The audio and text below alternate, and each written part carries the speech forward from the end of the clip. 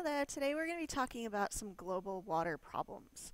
So when we start looking at water as a resource, we find that there are three problems that come up. Either you have too much water in an area, you have too little water in an area, or you have poor water quality due to some sort of contamination or pollutant. Our lecture today is going to focus mostly on having too much water.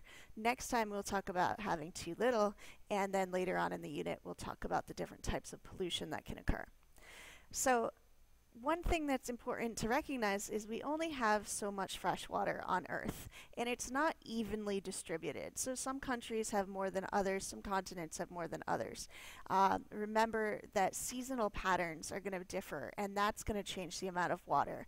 Remember that the interior of continents are going to have very different weather patterns than the coastlines, so that changes things as well. And when we really start thinking about it in terms of drinking water, you see that there's a huge number of people who really don't have good access to drinking water throughout the world. Population growth, unfortunately, makes this problem even worse. So these are just a few examples of the problems that population growth can cause. And we know that the world population continues to grow, that it keeps getting bigger and bigger. And as it continues to grow, there's going to be even more demand for fresh water on Earth.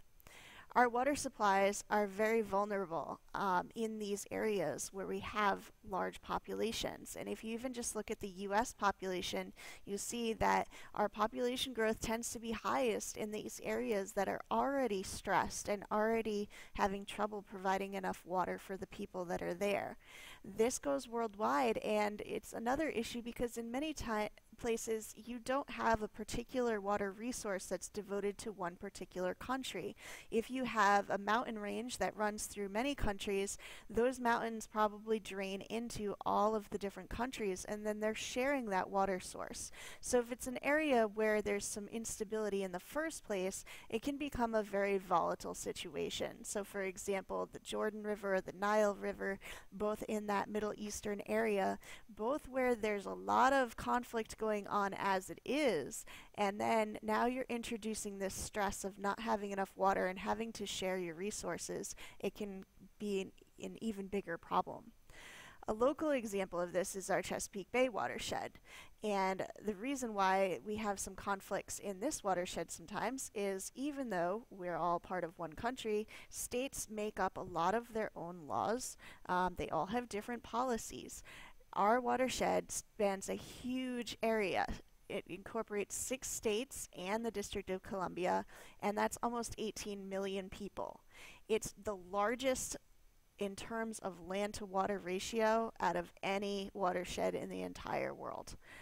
So that means that all of that land that's around the bay drains into that very small actual area of water, and it kind of concentrates all those toxins coming off of the land into the bay. So over 100,000 tributaries are bringing in any pollutants that are in there. So every resident in this area is impacting your watershed in some way. You are definitely impacting it, but you can see there's a lot more people who are as well. Right, so when we're talking about these issues, it's just important to keep in mind that a lot of times this is why we have such severe impacts when we run out of water or we have too much water, is because we're dealing with so many people and they have to work together to share this resource. So today we're going to focus mostly on what happens when we have too much water. And you're probably familiar, the most common occurrence where you have too much water is flooding. So usually flooding is caused by some sort of unusually heavy rainfall, or in some cases you have a rapid snow melt or a glacier that breaks down and lets water loose. There's some sort of destruction of a barrier that was holding water back in many cases, so a dam may break down, something like that. And remember that every river has this natural floodplain, this area where it does traditionally flood. And a lot of times, unfortunately, we build within that floodplain, and that changes the channel. If it's a flash flood, so it happens very quickly, that's usually happening because the rain is coming down so quickly that the ground cannot soak it up fast enough. Doesn't matter how permeable it is, it just won't go in. So it runs down into the river, and then the river rises very, very quickly. So one thing that controls the amount of flooding is a levee. And there's two types of levees. There's natural levees, and then there's man-made levees that we build. So natural levees form because every time the river floods, it leaves behind some sediment on the banks, and then that keeps happening and building up until you get kind of these edges on the banks. And they help prevent really severe flooding in the future. Of course, if you get a bad enough flood, it's still going to go over the levees. There's lots of things that sort of affect how much flooding you're going to get. So all of those things are kind of shown here. And a lot of them have to do with our human impacts on the area as well. This is just an example of some severe flooding. So this is St. Louis, Missouri, normal conditions, and then during the flood. And you can see how much that river has really overflowed. In a natural floodplain and a natural river system, you will have these periods of flooding. And usually that's good for the ecosystem because it brings nutrients out from the river and into the soil, and it helps replenish things like nitrogen and phosphorus that are used up by plants. Also, in a natural ecosystem, you have lots of plants, trees, and other things that are absorbing a lot of the water. And when it floods, the roots of those trees hold the soil in place, so the soil does not erode. You have these areas called meanders that we talked about, where they kind of curve, and that slows the water down, which again prevents erosion. And then we have these wetlands that also help to soak it up and provide important habitat using that water. One important term that goes along with rivers in general is a riparian zone. So what a riparian zone is it's the area around the river, and it usually follows a particular pattern of species that live there. And each of these species does something for the river. So the soil moisture decreases as you get further from the river. That changes the type of species that are there. But these species are all needed to kind of keep the river healthy. So here are some of the things that they do. The ones that are very close to the river itself provide a lot of stability for the banks so it doesn't erode. The ones that are further away provide a lot of the food sources, like the debris, the leaf litter that is going to go into the stream and provide food for the organisms there. They also shade the stream, and that helps keep it from getting too hot. It keeps the temperature regulated. In addition to that, the ones even further upland provide essential habitat for organisms, but then they also help to filter the water, slow down the flow of the water coming off of the hillsides into the stream, reduce erosion. They provide organic material for everything to live off of, and that's where a lot of the sediment and nutrients is coming from, is up the hillside from the river. These are a few more effects I'd like you to take note of, including the edge effect that happens along these rivers. These are all important aspects of these riparian zones. Sometimes they get called riparian buffer zones because they act as a buffer between the river and the surrounding environment, and they protect it and keep it healthy.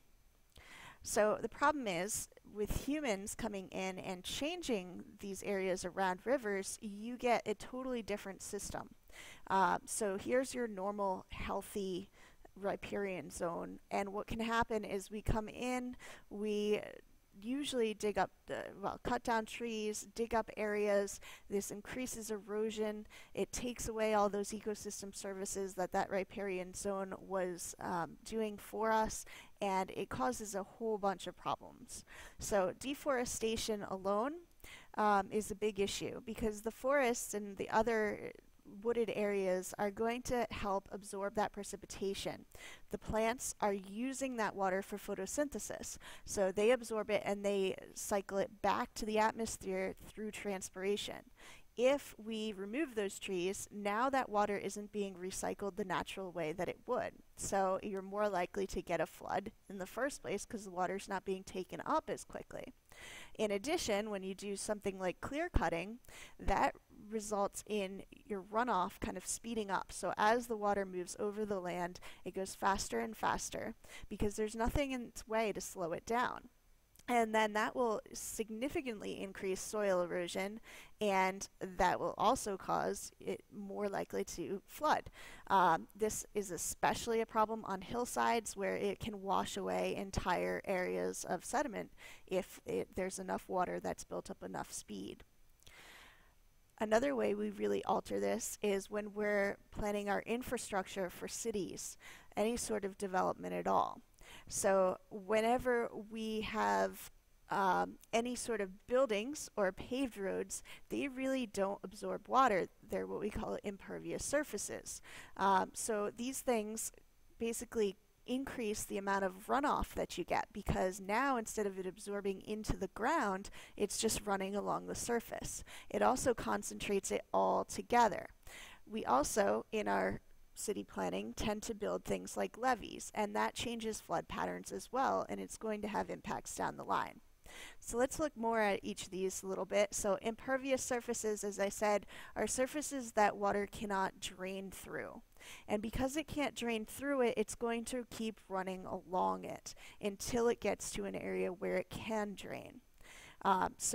Most common impervious surface that you can probably think about is something like concrete or an asphalt roof, something like that, where the pavement in the parking lot where the water's not going to get through.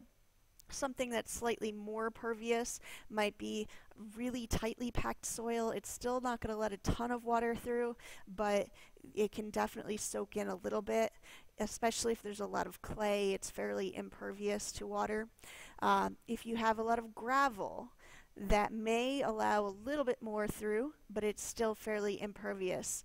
The most pervious surfaces are the ones that have a huge amount of plant cover on them, and these plants help to soak up the water, and they also help to sort of filter it out as it goes through. So there's a few more examples of pervious and impervious surfaces here, or another way to say it is impermeable and permeable. Impermeable, same thing as impervious. And you can see that the more development we have, the more impervious surfaces we have in these areas. And the impact of that is really, really significant. It's hard to think about how much water actually falls on our ecosystem all the time. But just 1 inch of rain in a 1 acre area will cause this many gallons of water in runoff. And this is in a wooded area. Look how much that increases when we now turn that wooded area into a parking lot. Is very, very significant, and that's just 1 acre of land. So this compounds when you start looking at whole cities that are built this way. This impervious surface is a very bad thing for so many reasons. You're concentrating that runoff, you're basically pushing it all into areas where it wouldn't normally be, and there's a direct correlation to the health of the ecosystem that happens when you do that. So you can see that here we have the percent impervious surface covering an area, and the biodiversity in the area dramatically decreases as you increase that impervious surface. Lots of other things happen, like the water starts to become warmer. You start to be having more and more erosion. You have more and more pollution because it's all getting concentrated. There's lots of negative impacts to that ecosystem. So we have kind of a controversial law in place right now in Maryland that is getting a lot of attention in the press about impervious surfaces. And you probably know it as the rain tax, but that's a term that politicians have made up. It's actually called the Watershed Protection and Restoration Program, and that name speaks a lot more to what it's really all about. So the whole point of the thing is to start to develop better stormwater management and erosion control so that we can reduce the bad impacts of all of these impervious surfaces and all of this runoff that's coming off into the bay. So we're really just trying to improve water quality. Now, all counties are technically liable to do this, but you might hear that Charles County, Montgomery County, and Prince George's County don't have to pay this. That's not totally true because the case in that county is they had already implemented a stormwater remediation fee. So their residents were sort of already paying it before it went into law. Now, what's tricky about this is every county gets to decide who gets charged what. Most of the counties are going to tax the businesses more than the residential homes. All of the counties have a maximum amount that you can charge per property, and most of them are actually fairly reasonable. But there's a lot of misinformation about this law out there, and a lot of people are not really educated on what it says, and I think that's why they get so upset about it. It's been used as sort of a political tool in this state. When you start to look at the science behind the law and the reasoning behind the law, it all comes back to those impervious surfaces. Permeable surfaces, like natural forests, are going to filter out pollution and soak up the water from runoff. When we get an area of all impervious surfaces, particularly a city, this is going to funnel all of that runoff into our stormwater management systems, and it's going to bring all the pollution with it. And there's got to be a way to deal with it. We have to deal with it somehow because it's basically destroying our water quality to a point that it's not usable for us anymore. So the reason why they came up with this idea to deal with all of these pollutants is when you look at the different sources of nitrogen pollution in the bay, and we'll talk about nitrogen later, but it's one of the major sources, urban and suburban polluted runoff from these impervious surfaces is the only source of nitrogen that keeps growing year after year. So overall, agriculture and sewage treatment plants are actually more responsible for the nitrogen pollution. However, they're getting better, and the levels coming from agriculture and sewage treatment are going down. The levels coming from the runoff off of these impervious surfaces keep going up, so we're not getting better in this area. So basically, this is to help us try to get better. So in order to do that, we need better stormwater management, but this is really expensive, so that's part of the idea behind this, is to fund that. This is going to help because as impervious surfaces channel large quantities of rainwater into their stream at a really high speed, that runoff is what's wreaking the havoc. That flow, it destroys the stream banks, it destabilizes the whole stream system and changes the depth of the stream. It puts mud into the drinking water and also carries bacteria with it, which makes water treatment more expensive for these municipal areas. The suspended sediments can also block sunlight from the underwater grasses that form the basis of the food chain. And then on top of that, the bacteria that are carried in the stormwater can also cause illnesses.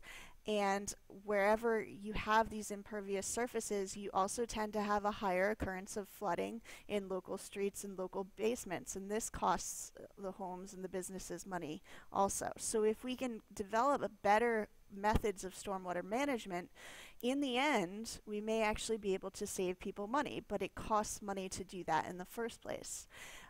So the EPA has basically come out with this clean water blueprint for the Chesapeake, and it mandates that all the states that drain water into the watershed need to have a plan and need to show improvement in their water quality. So the Maryland rain tax, or the Watershed Protection and Restoration Program, is basically how we're saying we're going to deal with this. And the money does go directly towards those stormwater management programs. So the whole idea is we need to improve this stormwater system. All right, so just to recap a little bit here, whenever we develop areas, these are the negative impacts of that development that can cause us to have problems where we have too much water in an area. This picture also shows this pretty well. You can see that you have much, much more surface runoff in developed areas and much less actually seeping down to the groundwater. And the more impervious surface, the more runoff and the less infiltration into that groundwater and replenishment of the groundwater you get. Also, the less transpiration you get because you have fewer plants. Just an example that I want to give you, this is the Dead Run watershed, which is in an area of Baltimore County. And you can see, just from the topography of the land, you can see where the roads and the developments have gone in, and those all impact this watershed. So this is Baltimore City, and the blue streams are where we still have streams, but all these little dotted lines are areas where we used to have a stream that now there's no more stream there.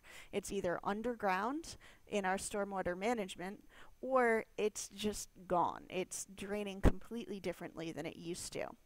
And if you look at this picture, it looks pretty similar, but these red ones are just the storm drains. So now all of that water that was in the rivers is mostly running through those storm drains, or it's running right down the roadways themselves, and it's picking up pollutants as it does that. So another problem with this is as things pick up speed through these water diversions, these rainwater catchment systems, this not only causes flooding and erosion, and you see all this sediment that's been dropped off here by a storm, but it can flood so badly that it can actually overflow into the local areas. It has killed people who have been down here in flash floods. I want to show you this picture. This is Lansdowne High School in Baltimore County. Right here, and here's a river that runs behind it. You can see the riparian zone around there. I want to show you what the topography looks like in terms of where the streams would run, and here you can see that stream cutting through back there, but you can also see a lot of the impervious surfaces that are going to drain water into that stream as well. And because of all the development around here and all those impervious surfaces, you've had some really major floods recently. So this was one in 2004, and it's a flood of record, meaning that it broke all the records. It's one that they haven't seen before, and this is how much it flooded. So if you zoom in here, the yellow area is what it flooded to, and the blue area is really the most flooded this area had ever been before in the last 500 years. So you can see that it's really, really significant how much more it has flooded, and you can see the impacts of it on the school grounds. So you can see how high this flood got to in these pictures here, and how it carried a lot of erosion with it. And luckily this is an area where there are a fair amount of plants. Trees are much better than grass in this case, but it's still causing major impacts. I'd like to give you one more case study about flooding, and this is in California in 2006. And I give you this example because they're looking at more sustainable development in this area now. So it flooded, these expensive levees broke, and so they decided to try to implement a different solution. So instead of rebuilding close to the river, they left a lot of that natural floodplain undeveloped, so it allowed that room for the river. They used it as areas for parks and things like that instead. And then they built smaller levees further away. So the advantages of this, it's less expensive in the first place, it's more sustainable because it's allowing the river that room, and it's providing the natural benefits of the flood to the ecosystem. So this allows this whole ecosystem to sort of recover. And this is becoming more and more popular because we see the benefits of allowing nature to kind of take its course. So what we've done traditionally is really channelize rivers and straighten them out, and that's what causes all of these problems with stream flow and erosion and that sort of thing, and impervious surfaces. And what we're kind of advocating for more now is that for flood management, we should bring those levees back, let the river develop its natural meanders and its natural areas again. And that's a lot of the recommendations that people are using, looking into urban planning now. And hopefully that's going to alleviate a lot of those problems that are caused by floods. And remember, when we plan things sustainably in the first place, there's less cleanup after. So that can save us a lot of money as well. Right, so I want you to come in tomorrow prepared to kind of look at your local water resources and local watershed and bring in some of these issues. Right, see you later.